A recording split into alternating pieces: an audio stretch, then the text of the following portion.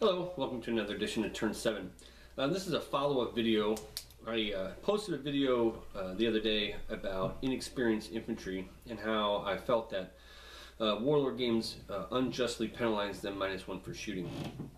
And I think how in doing that it hurts the game of bolt action, and as it diminishes the diversity in army building and lists.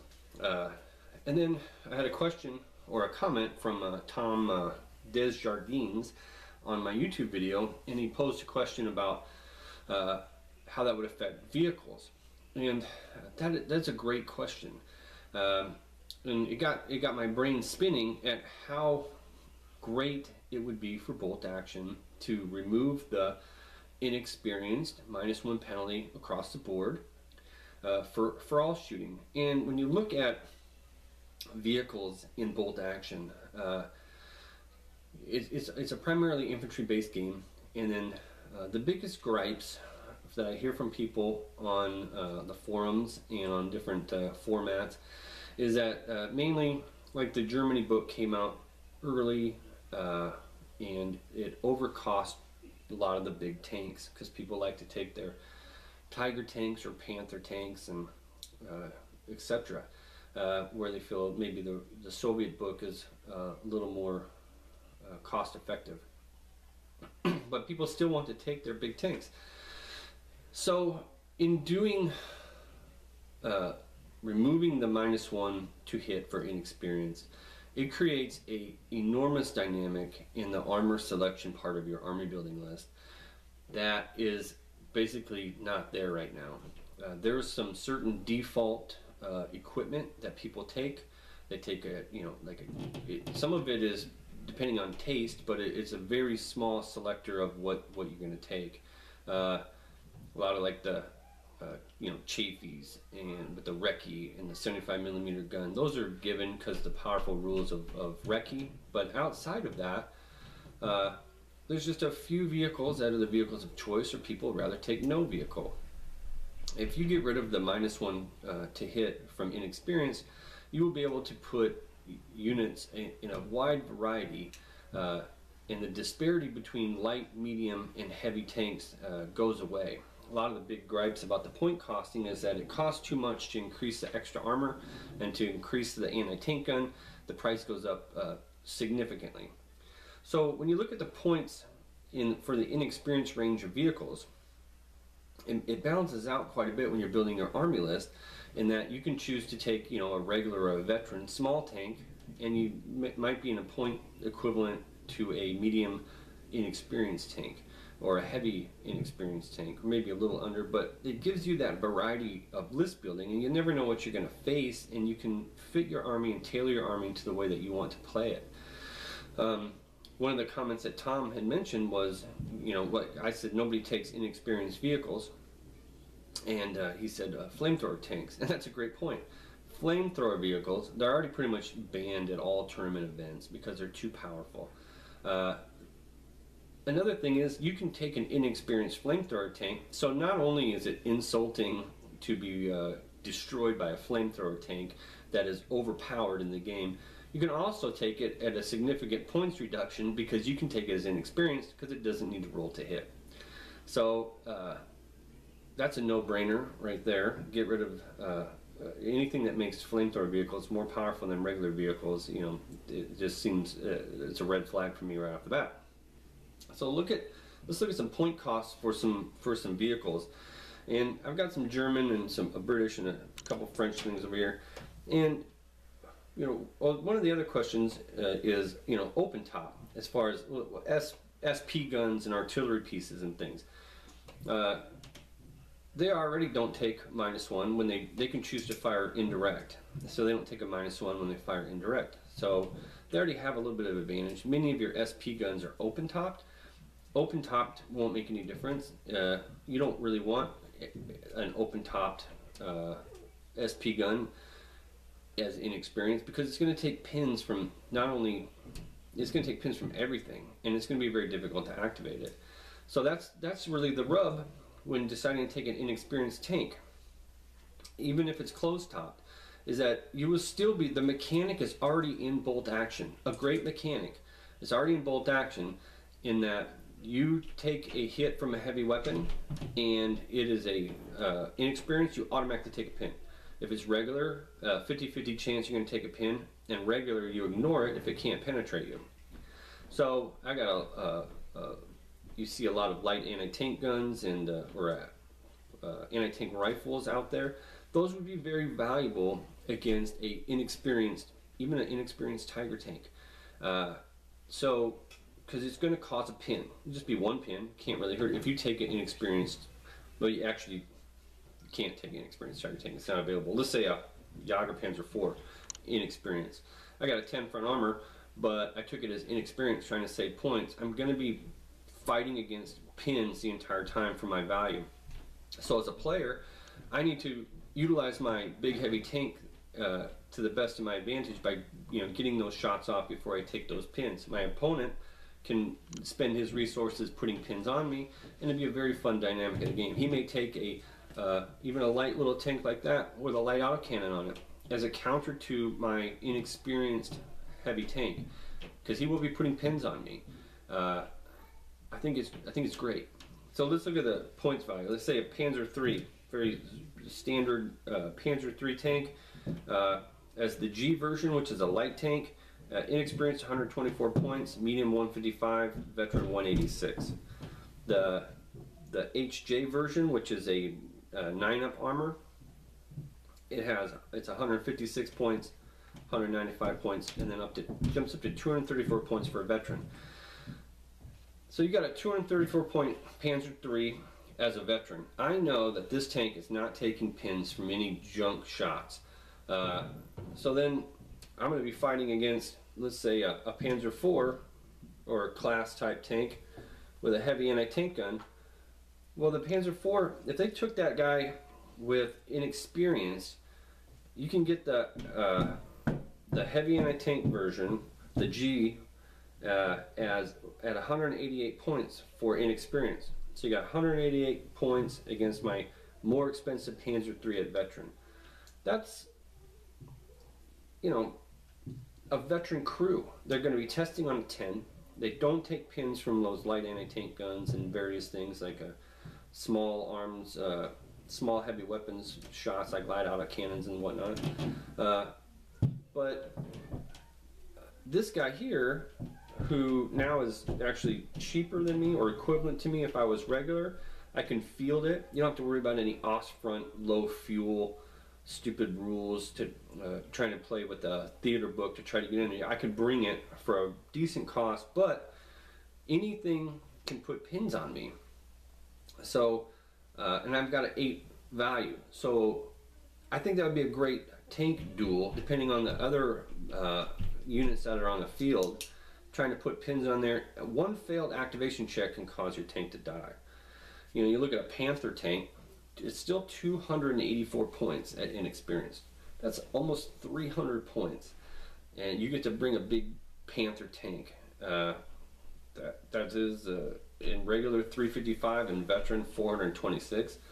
I mean, that's a huge point swing. It'd be better to take a Panzer IV at veteran if you were really worried about the pins for 282 points as opposed to a veteran Panzer IV, 282 points, a inexperienced Panther, 284 points. They're almost equal. And it's just going to be depending on your play style. I want to really bring my Panther. I don't have the points to make it regular or veteran.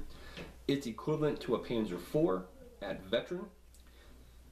So now I've given up 2 on the morale checks. I take pins from everything, as opposed to the Panzer IV. What's the better value? It's the way you want to play them. That's the way it should build. That's the way you should be able to build your army. It's the way you want to play. A veteran crew in this, as opposed to a Panther with an inexperienced crew, equal points. So, like the Jager Panzer, inexperienced 216, regular 270, veteran 324. You're really jumping up in the points cost. So you look at inexperienced to veteran in that tank, you're 120 points different. 120. You between the regular and the veteran, you're looking at 50 points. So, I mean, inexperienced and regular. So that's That's a huge amount of points when you're building your list, and it's going to be depending on what you choose, how you're going to be able to play it. If I take that as veteran, I can jam it up in there, take shots from everything. That's fine. If I want to take it as inexperienced, I have to play more carefully. And then you know, open top stuff, you can get, and that's the other thing to this, because a lot of people take early war tanks like the A9 125 point tank at regular. The points drop from taking an inexperienced A9 cruiser tank or some small piece of equipment. It's only like 20 points. Yeah, the A9 is a 25 point drop. Yeah. Okay, continuing. Yeah, it's only so a 25 point points difference. You don't get the bigger value. To me, I'm going to take my A9 cruiser tank. I'm going to take that at regular. Just because I don't want to worry about taking pins every time. Make sure I activate. You know, the machine gun. These are made. I take this for the machine guns. Taking it as inexperienced. Well, I won't take the -1 so I can save 20 points. To me, it's not worth it if it doesn't activate. So, you know, like armored car, normally 95 points drops down to like 70. Let's see, 76 points. Okay, it's open topped. I'm going to be taking pins all the time anyway. Do I want to just go ahead and save 19 points? Maybe. It may not activate. Is that one morale check one difference? It's up to me and my personal decision if I have points in my list. Take a closed top armored car like the Panhard. It's normally 115 points, and drop it down to 92. So for me, this one, the value would be keeping it at regular. Where this one's already open top, so anything shooting me, I'm going to be taking a pin. This guy, I may not want to do that, because if I'm at regular, I take 50% of the pins from heavy weapons that don't penetrate. Make sure I activate, or I think, hey, I don't have to worry about that. I'm just going to save a few points and take it at 92. I saved 19 points. Not the end of the world. When you're talking like 100-point swing in these big tanks that people want to take, bolt action doesn't really let you take them without showing up in the list. That's not very playable or competitive. Got your nice little French tank here, the Soma.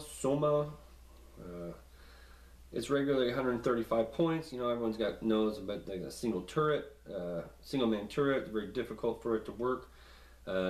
Take it as inexperienced. It might be an option at 108 points, because now it's already got a low morale. I got to pass that morale check in order to advance. I may just be worth it for me to take it regular, or it may not. My play style with this tank is going to be that I don't care what happens to it. It's going to be a distraction. I'm just planning to run it in and then let it get shot. So I don't mind taking it at inexperienced, but that's the option as a player that I could take. Nobody takes inexperienced tanks as it stands.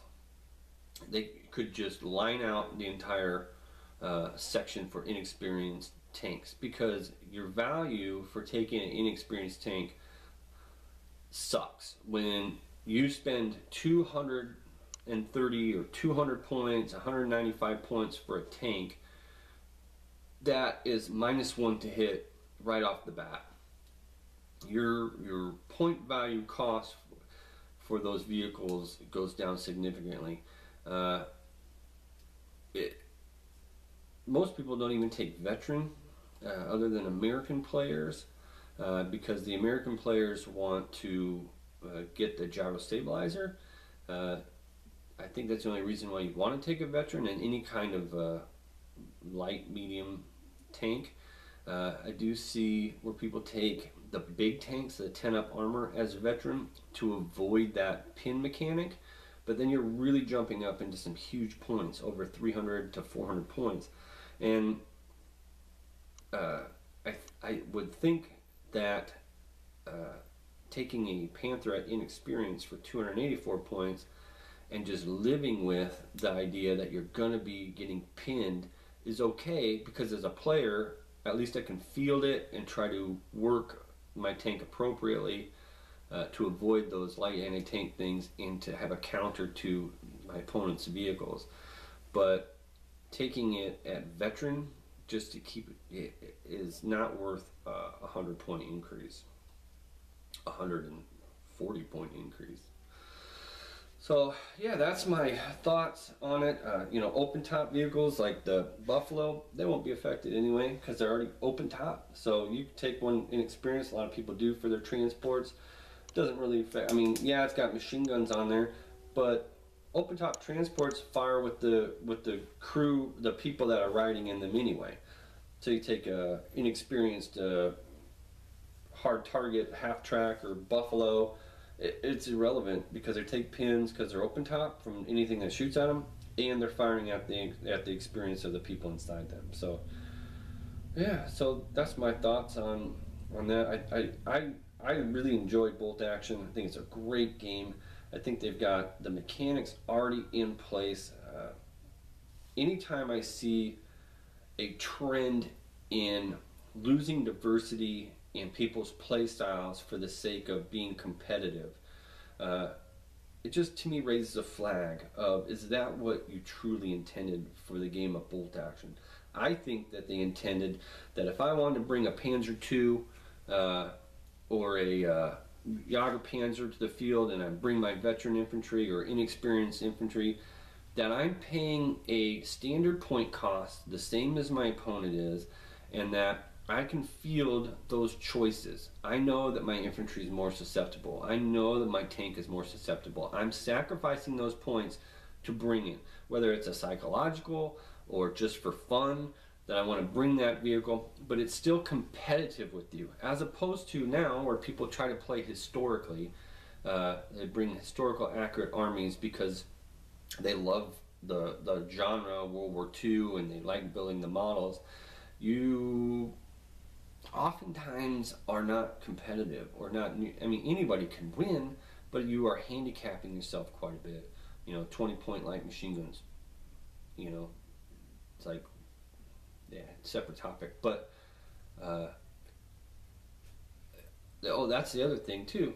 Is if I could purchase my tanks at a lower point value in a single platoon type of tournament format, where do you think those points are going to go? They're either going to go into a tank at regular or veteran, or if I can take it at inexperienced, I can funnel those points and they're going to go into my troops. So I may be able to take those 10-man squads, 8-man infantry squads, because I've already maxed out my tank slot and I put my artillery in, and now I can take an armored car, or I can put my points into my troops. I'd like to see 8 to 10-man infantry squads. I'd like to see the light machine guns, whether they adjust the point cost or not. They should. It should be 10 points for a wash. But yeah, so thanks for watching. Post your comments. Thanks, Tom, for commenting on my other video and getting me thinking about this. I love discussing Bolt Action and look forward to talking to you some more. Thanks. Another thing to consider, sorry, last second, is that tank crewmen were not untrained. They may be inexperienced, but they're not untrained. They went to tank gunnery school. So inexperienced troops already are going to be taking more pins than regular and veteran. It's built into the mechanic. So they're going to, by default, oftentimes have more negative modifiers to shoot or not shoot because they fail a check than a regular or a veteran crewman. Think about it. You've got this greenish new tank crew has take fire from an anti-tank rifle. They don't know that it won't hurt them, so they're going to take a pin. They fail an activation check because of the pins, because they're panicking. That's what an activation check is about. They take multiple pins from 2 different sources of fire, and now even though they activate an order check and they get fire, they're at -1. Where a regular crew wouldn't have even taken half of those, because they don't even take one on something that doesn't damage them. They pass their order checks more often because they're not because they have higher morale. Veteran crews, they don't even take any pins from things that don't damage them, not even a 50-50. They have a higher morale, so they pass more often. So the mechanic for the pin mechanic for an inexperienced crew is already in there. The -1 is already there because they're going to be not activating as much. So 1 turn out of 6, they fail an activation check. That's because they were panicking.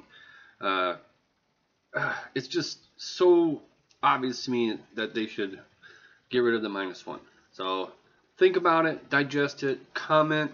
If you like, my videos, I like your input. I like to discuss this stuff with you. Feel free to put a comment. Even if you disagree, I'd like to know why, because I don't always see everything. Just try to put your comments why and how it affects the game. Oftentimes people, myself included, we start to play a game, we get used to the rule set, and it becomes ingrained in us. But stop, take a step back, and think about it. It makes no sense to have the -1. It's an overlapping game mechanic where you're with the activation check already. So, thanks for watching.